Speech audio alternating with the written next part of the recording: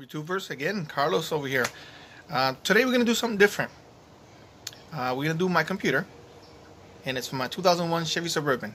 This is the one I just got from a salvage yard not long ago, let's say a couple months ago. And what I'm going to do is I'm just going to strip the wires and depin my harness. Basically, a 99 to 2002 will work. So I'm just going to show you the harness now. Okay, so that's my harness right here. There you go. So let the cutting begin. And I'm going to show depinning and just the wires that I need to make it happen. So here we go.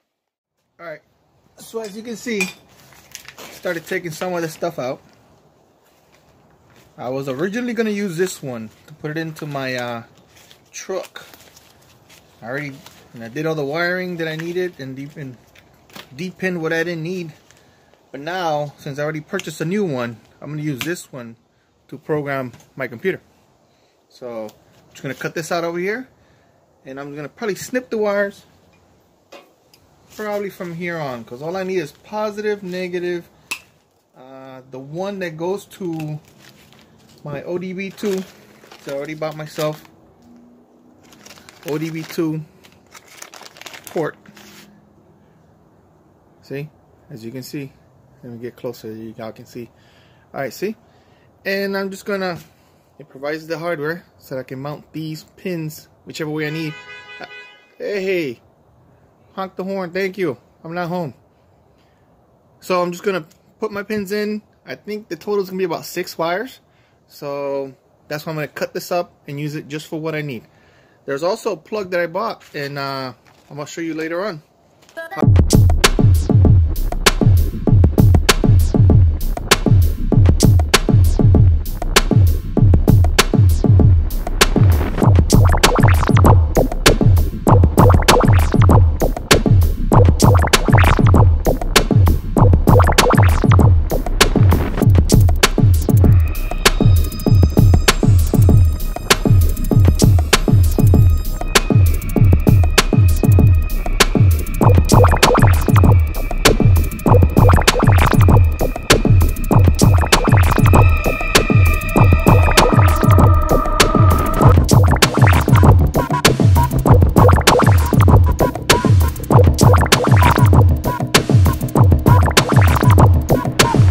Notes. I'm gonna get close so you can see what I'm just gonna do. And this is my ODB2 port as you see it. It's the same angle as it's showing over here. Number 16, number 16. What I'm gonna need is 16, that's battery power. That's gonna be using the plug. I'm gonna need number 5 and number 4. That's gonna be my ground. Both of them gonna be to ground. And from the computer, it's gonna be on number 2. And that's all I'm going to do. I'm going to get all the wires from the harness, plug them in the back of this, and then my positive and negative is going to be from my plug that's going to be going onto the wall. So that's what I'm going to do. Alright, so here you go. Went to lt1swap.com and gives you printouts of the red connector and blue connector. Alright, so this was the red connector. The only ones I was able to need was pin number 1 and pin number 40. So I wrote it down. Pin 1 and pin 40 is ground. That's all I'm going to need from the red connector. Now, again, lt1swap.com, blue connector. This one over here, I'm going to need pin 1, pin 19, pin 20, pin 40, pin 57, 58, and 75. I wrote it all down. Ground. 19, ignition to PCM. 20, battery power, basically. Pin 40, ground. Pin 57, battery. 58, green wire. That's the one that's going to go to the ODB2 port. Number slot 2. Remember when I mentioned that before? And 75 is going to be power, basically. So all those, as you see me, I marked them. They're going to be positive. So I'm going to put them all in one wire. And the ground, I'm going to connect the ground with this one here and the red connector all together. And it's going to go to my ODB2 port. All that is going to get connected here. There you go. I'll make it happen. Alright, so we're just going to take the cover out. It's got some clips right over here. And we're just going to put a screwdriver in there, and then we're going to pry them out. There you go, that's one side done. I don't know if you've seen it, but I'm going to do the other side. Alright, so here we go. We're going to come right here, at the end of the tab right there. Press in, and push out. Oh, press in again, real hard. There you go, see? Same thing on the other, on all of them.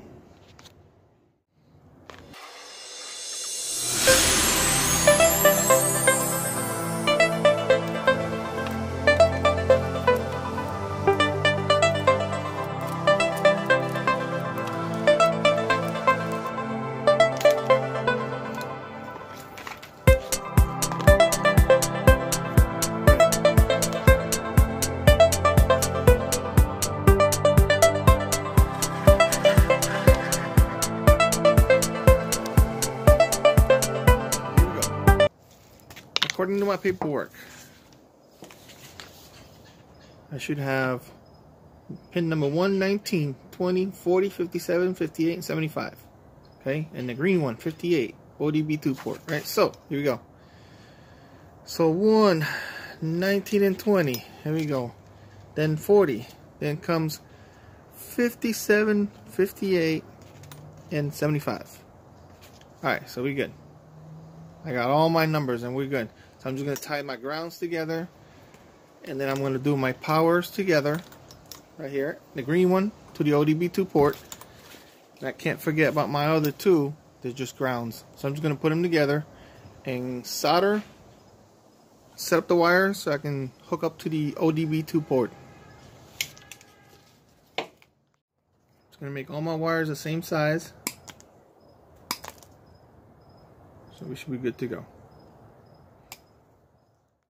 Alright, so here we go. Just going to connect my connector to my computer. So blue with blue. I guess I'll figure out how it's going to go. I'm going to say this way. There you go. And it's a 7mm tool. I'm just going to need a socket. Just tighten it. Same thing for the red connector. Okay, red is on the other side. Same way that is, same way.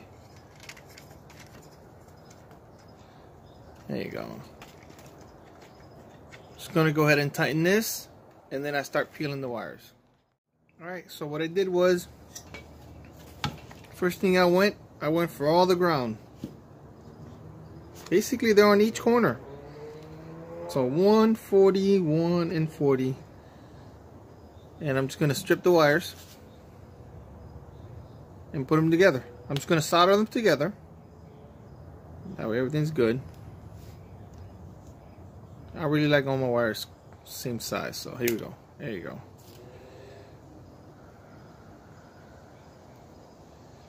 Just going to peel them up. Strip the wire. Get the vinyl out of that. And put them all together. Because I'm just going to solder this. I'm just going to solder it and have one wire, solder a wire to it, one wire coming out. Alright, so that's pretty much prepped. Moving on to the other ones.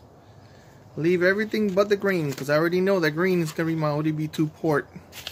So all the pinks and oranges, battery supply. So here we go. Same thing. Just gonna get the vinyl off of this here, expose the wire so that I can also solder it too. And all I'm doing is basically so that you guys are able to do this yourself and not go and to somebody else and they're going to charge you a lot of money just because they're doing the hard work for you. Unless if you want to. That's going to be your choice. But not me. I'm not going to give them my money. I'd rather do the research. I'm doing the research for you so you don't have to. No, one more. Alright, sorry about that. I keep bumping the camera. That's alright. It's called work. That's what you call it. Work. And then this one is going to be my ODB2 port. And my ODB2 port came in with these little strips of wire. All I gotta do is snip one, connect it to my wire, and then plug this one in to the number 2 port. It's gonna be the rather boring part of what I did was just I kind of folded the tip. I always get enough wire there so that I'm able to make a good connection. I crimped this part so I can hold on to the vinyl.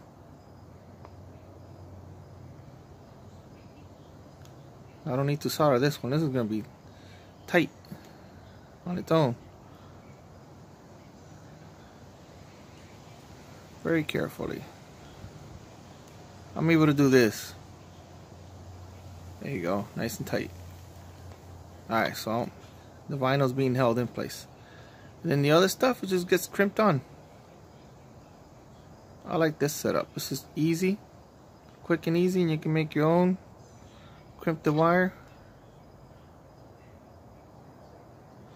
and then crimp the other side very carefully. That's why things cost money, because you got to do some work and you got to have a little patience. There you go. Good. Now I got to find my ODB2 port. See? The wire is good. It's secure. It's tight. Okay. So then, I'm going to go back to my picture, back to my drawing. Okay, so as you guys saw, point of reference, it's got to go to number 2. So the number 2 on mine is right here. I don't know if you can see. Let me get closer to you. There you go. So that's going to be on port number 2, but I got to go from the back. And it's got a way to snap. Going to snap itself in place. So I know number 2 is this one, so it's going to be my bottom one there.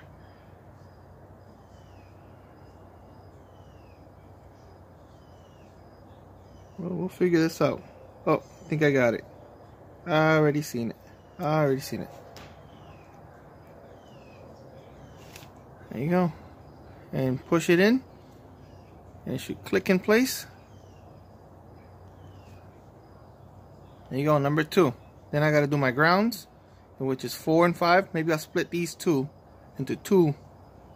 2 of them go to 4, 2 of them is going to go to 5. Then the rest is going to be number 16. So we'll do that.